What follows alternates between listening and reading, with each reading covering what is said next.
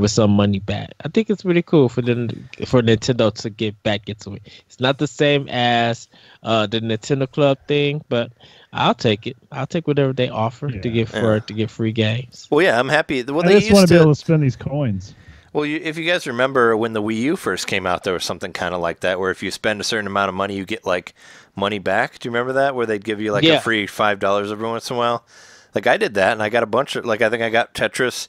I got Tetris on Game Boy for free out of that, like because they like put it on my eShop, and then I downloaded it off the eShop and the 3DS.